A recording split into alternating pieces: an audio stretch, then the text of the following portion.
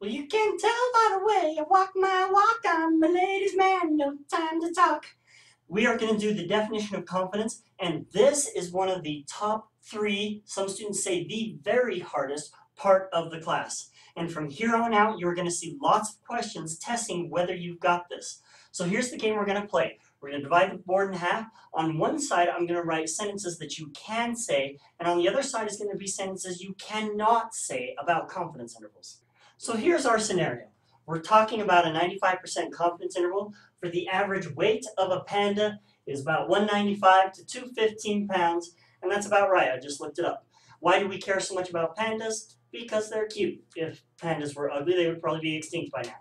So on this side of the board, I'm going to write good ways to talk about confidence intervals, and over here, bad ways to talk about confidence intervals.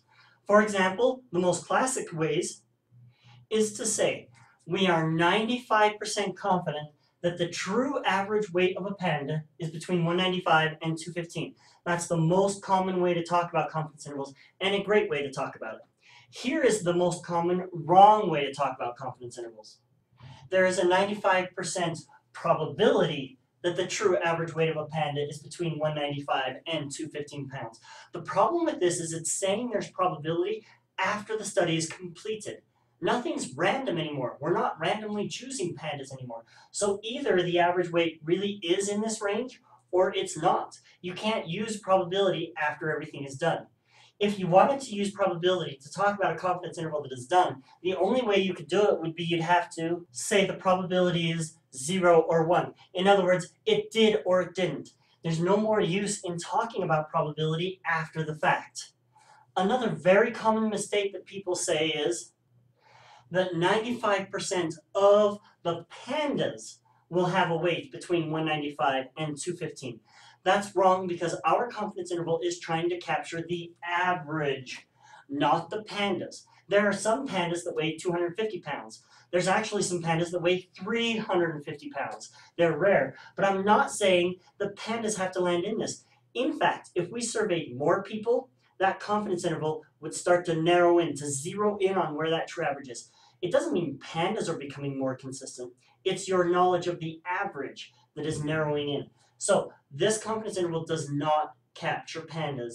It captures averages because that's what we did the confidence interval for. Here's another important good way to talk about it.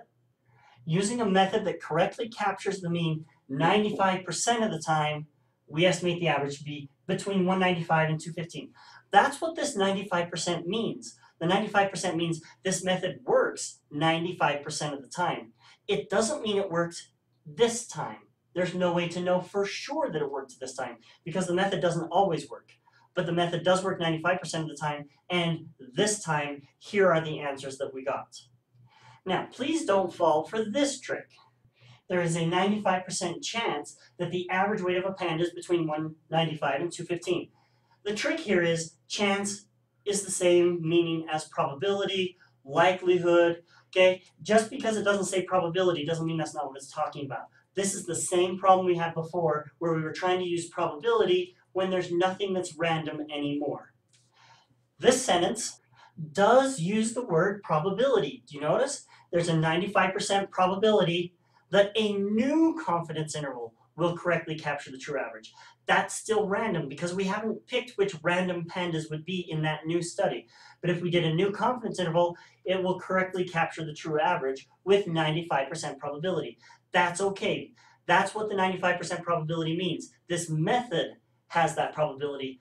This realization does not because there's no randomness left to it. Now, this wording might look similar to this one where we're saying there is a 95% probability that a new study will get a confidence interval of 195 to 215. Let me reword this so it's obvious how wrong it is.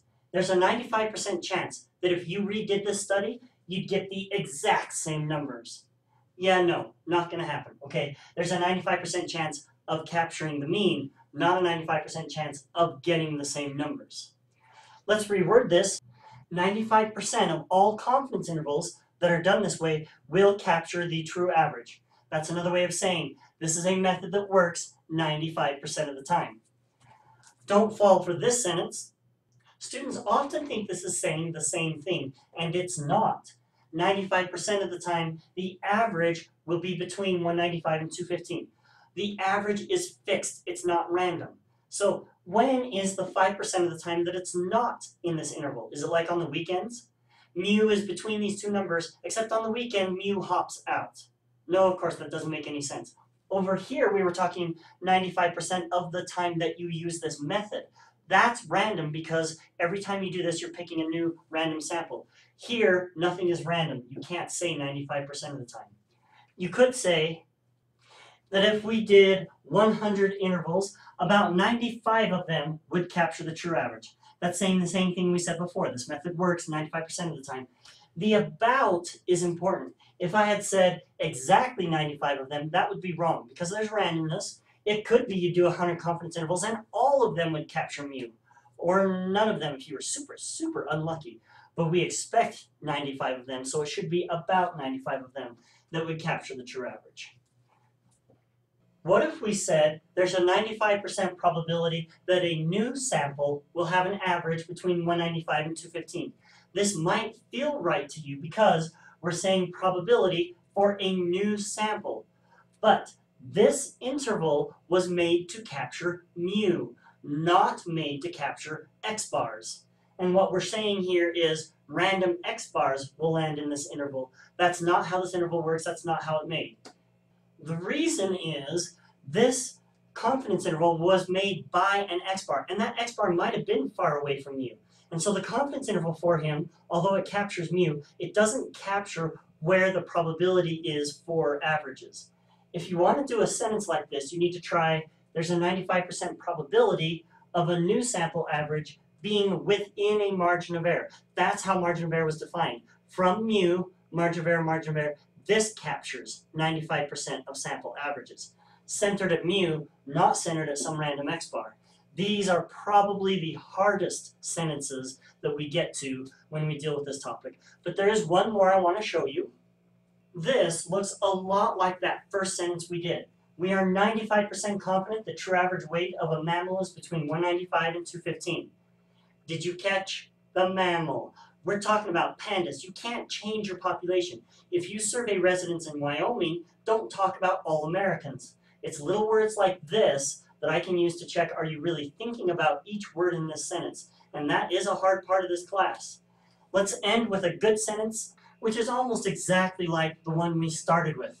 The true average weight of a panda is between 195 and 215 with 95% confidence. I hope you've picked up the only way that you can get these numbers from our actual interval combined with 95% is with the bridge confidence. That's what makes the word confidence so important.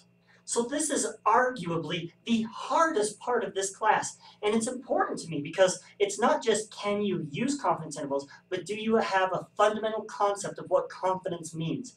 For that reason, you're going to see a huge long video right now, and you're going to have one of these in every homework, and I will give you a clue, one of these will be in every exam, I can promise you.